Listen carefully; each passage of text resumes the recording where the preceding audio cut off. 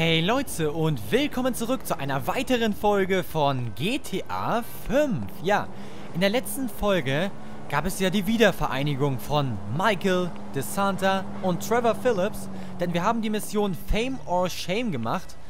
Und in dieser Mission... Ja, Martin, ich komme gleich auf dich zu sprechen. Und ja, in dieser Mission ist dann Trevor eben zu Michael nach Hause gefahren. Ja, alle werden erstmal ganz schockiert. Ey, der Trevor ist doch am Leben, das gibt's ja gar nicht. Und naja, Michael sah da irgendwie nicht so erstaunt aus oder auch irgendwie begeistert oder so. Jedenfalls hat sich dann herausgestellt, dass Michaels Tochter, also Tracy, bei irgendeiner Castingshow gelandet ist und da irgendwie vortanzen wollte, um in die Show aufgenommen zu werden. Die hieß, ja, die Sendung hieß Fame or Shame, also genauso wie die Mission eben auch benannt wurde. Und ja, das passte Trevor überhaupt nicht, dass da Michaels Tochter so irgendwie so benutzt worden ist. Und Michael fand das ja auch nicht so geil und dann sind die beiden zusammen zu der Show hingefahren und haben Tracy da erstmal vor dem peinlichsten Moment ihres Lebens bewahrt, kann man so sagen. Und danach ist dieser Moderator von der Sendung,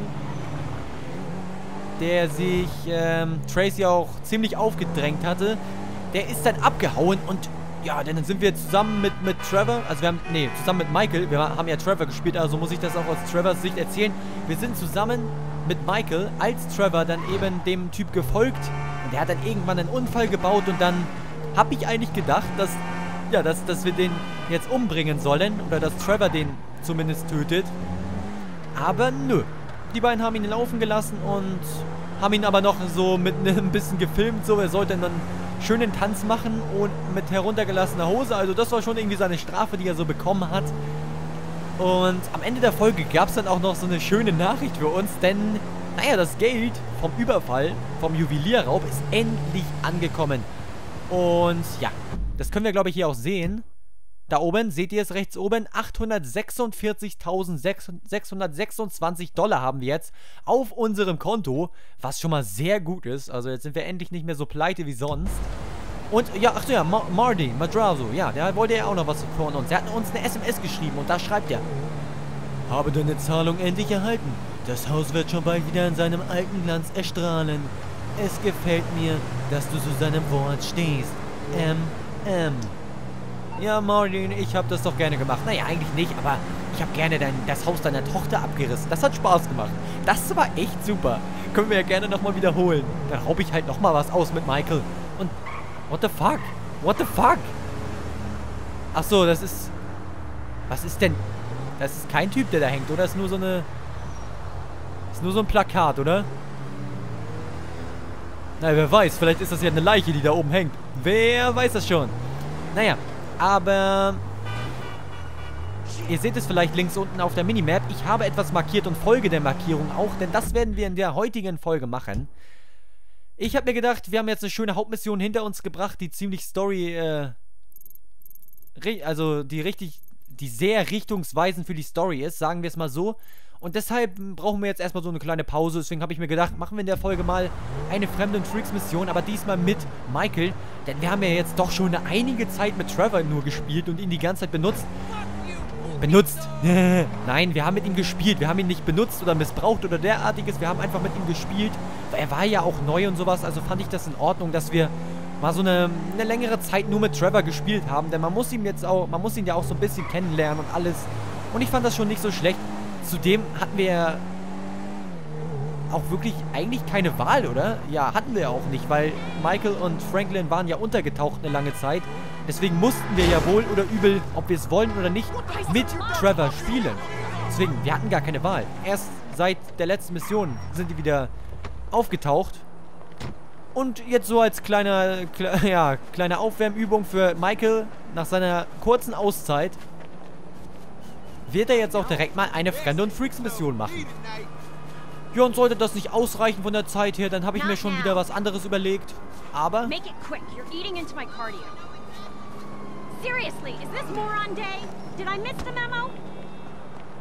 Hallo?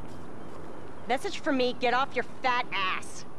See, this exercise stuff's about as relaxing for you as it is for my wife. No, I don't want to sleep with you, and no, I don't care that I'm 39 and single. It doesn't worry me a bit.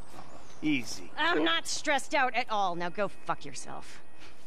Are you okay? Yes, I'm okay. Just fuck you. All of you. I'm on a run. Well, you seem a little upset. I could still run you into the fucking ground. Okay. Hey, I played high school football, all right, sweetheart? All state, QB. Whatever. Just don't have a coronary. Let's go! Was? Laufen erhöht deine Ausdauer. Eine höhere Ausdauer ermöglicht es dir, länger zu sprinten oder Rad zu fahren. Wenn du länger sprintest oder Rad fährst, als deine Ausdauer verkraften, nimmst du Schaden. Okay, aber ich frage mich hier ein paar Sachen. Erstens, warum müssen wir jetzt hier so ein Rennen gegen so eine Frau machen, die wir nicht kennen? Zweitens, warum heißt die Mission Dämonenaustreibung Michael? Also... I'm not angry, I'm exercising! Ja, toll für dich. Trotzdem führen wir. Aber nein, Michaels Ausdauer ist aber nicht so gut. Yeah, I could have guessed you were one of those. Oh nein, die überholt uns sonst, aber ich muss die Kräfte ein bisschen schonen. Ich darf nicht zu schnell sein, aber ich muss auch sprinten. Nein! Jetzt überholt ihr uns. Nein! This must be so emasculating for you. Disqualified! Boah, ist die schnell. Ich kann nicht so schnell die Treppen runter. Ey, das ist unfair, ich bin nicht so schnell. Warte doch mal ein bisschen auf mich. Ja, aber wieso Dämonenaustreibung? Müssen wir jetzt hier einen Dämon bekämpfen oder sowas? Oder austreiben? Sind wir Exorzisten oder so? Vielleicht werden wir zu Exorzisten, Leute. Oh Mann, was für eine kranke Scheiße. Du hast keine Ausdauer mehr? Ja, aber ich muss doch sprinten, sonst hängt die nicht ab. Es ist mir egal, ob das Ausdauer kostet, ich muss doch laufen. Oh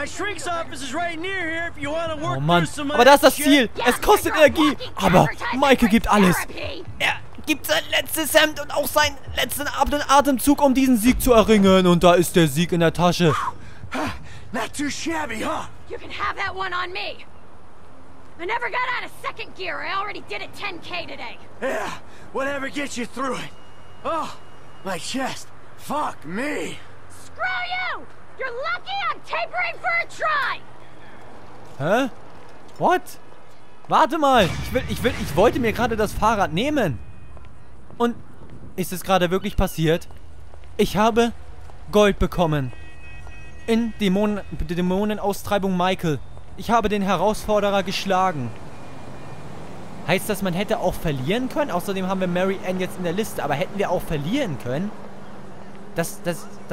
Also, für mich sieht das jetzt so aus, als hätten wir auch verlieren können gegen sie. Und hätten dann vielleicht Silber bekommen oder Bronze. Das ist ja komisch. Aber gut, Leute, wir haben sie geschlagen. Es hat zwar ein bisschen Energie gekostet, aber trotzdem. Oh, oh. Nein, bleib draußen erstmal. Warten wir erstmal ein bisschen ab. Bis das aus ist. Und, jo, ich habe nicht vor, Leute, in dieser Folge eine Hauptmission zu spielen. Das auf keinen Fall. Ich habe nur eben was anderes gesehen, was für uns interessant werden könnte. Und das ist das hier. Und zwar der Psychiater. Da frage ich mich erstens, was ist das? Ist das eine Mission oder wird er da einfach nur behandelt? Oder wie sieht das aus? Wir sind ja jetzt auch schon fast da. Und, naja, der Michael sieht mir so ein bisschen angeschlagen aus. Also psychisch angeschlagen, seitdem Trevor zurück ist. Deshalb werde ich mir gleich hier diesen Ultrasportwagen schnappen. Ja, das zum einen, aber zum anderen gehen wir jetzt erstmal zum Psychiater. Und danach nehme ich mir diesen schönen Wagen. Oh ja, den brauche ich. Aber gehen wir erstmal zum Psychiater. Das Böse. Well, you've made it in the end. Yeah. Please, take a seat. Hey, you mind if I don't, Doc? No. Do as you like. Yeah, thanks. Oh, man. Man. You know what? Look. I'm just gonna take off. I'm not in the mood for this shit. This fucking bullshit. As you wish, Michael.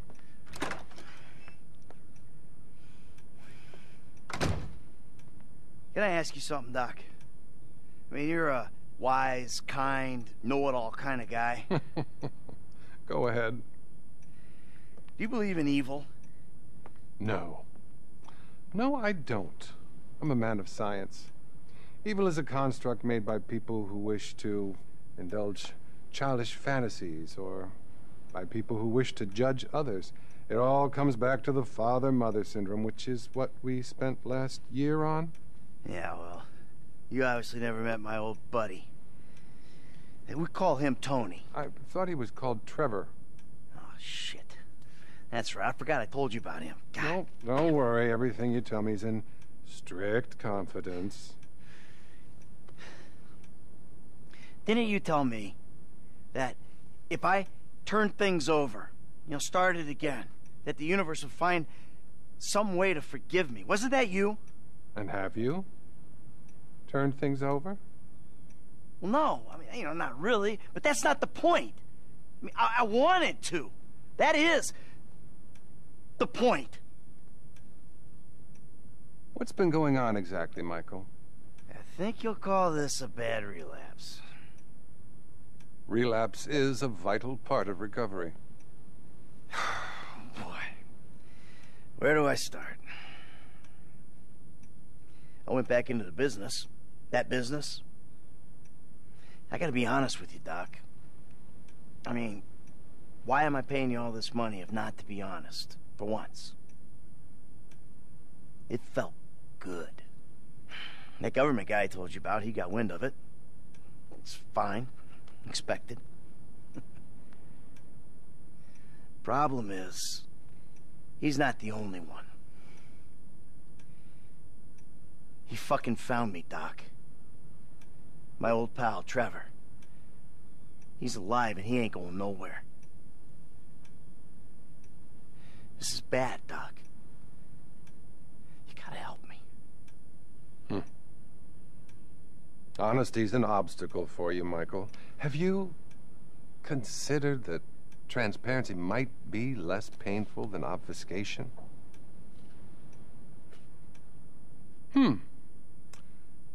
Anything else you want to tell me? Sometimes I'm fine, Doc, and sometimes I'm a fucking maniac. It's like I'm two different people. I don't like either one of them. I think split personality is the least of your problems. You're deranged. Okay, haben wir jetzt hier die Wahl? Okay, ablehnen oder annehmen? Ist das irgendwie relevant für die Story oder irgendwas anderes? Ich weiß gar nicht. I just don't like myself very much, Doc. That's the truth. What about your sexual problems, Michael? I've been a really good boy, Doc. Really good. Not one problem. I'm glad to hear that. Really glad. Keep working it. This is great. If I could just get all these people off my back, Doc, I'd be doing a lot better. Fascinating. You may actually be a rare combination of a sociopath and a deluded psychopath. Either that or a more classic case of a weak pup who was weaned too soon by an angry mother. What the hell does that mean? It means that's about all we have time for. I really want you to work on yourself. Think about the person you'd like to be and really obsess about it. Next week, I'll tell you how to become that person. And remember, brother, we're all rowing together. Now, cross that ocean. Oh, by the way, your insurance ran out. Listen, I don't suppose you could pay cash from now on. If I'm hearing correctly, you've clearly got some. Yeah, okay. Close the door on your way out. And buddy, chin up, okay?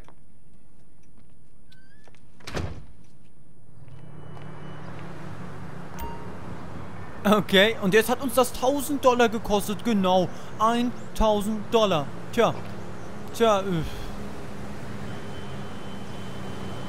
ist ja ganz gut, Psychotherapeut, dass du uns $1000 abziehst, aber das muss ich natürlich ausgleichen und deswegen klaue ich mir jetzt deinen Wagen. Ja, den nehme ich mir jetzt einfach mit. Und Tracy ruft uns an. Ach, gehen wir einfach mal ran, ist ja auch egal. Trace, what's up? What's up? Are you joking? You ruined my life. I did? I thought I'd already ruined your life. Remember after that boat thing? Take this seriously! Do you know how bad I wanted that? Fame or shame is like an amazing opportunity! You're such a fucking fuck, you really are! You'll get over it.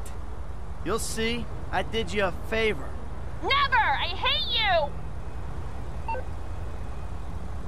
Das war doch wirklich nur zu deinem Besten, Tracy. Naja. Ist mir jetzt auch egal. Auf jeden Fall waren wir jetzt beim Psychiater. Ich habe jetzt keine Ahnung, wirklich, ob das irgendwie eine Nebenmission war oder ob das überhaupt eine Mission war. Ich hatte eben auf jeden Fall eine schöne Entscheidung zu treffen und ich habe zu lange überlegt und dann hat er irgendwas automatisch gemacht. Also ich weiß jetzt nicht, ob ich den Vorschlag angenommen habe oder ihn abgelehnt habe oder gar nichts. Geht das auch? Ach, ich habe keine Ahnung. Ja, ich würde sagen, das war's aber mit dieser Folge für heute. Wenn es euch gefallen haben sollte, dann würde es mich wie immer freuen, wenn ihr auch beim nächsten Mal wieder einschalten würdet. Und ja, ich heiz jetzt ein bisschen mit dieser schönen Sportkarre hier durch die Gegend und ja, wünsche euch noch einen schönen Tag und vielleicht sehen wir uns ja beim nächsten Mal wieder. Also dann, bis dann.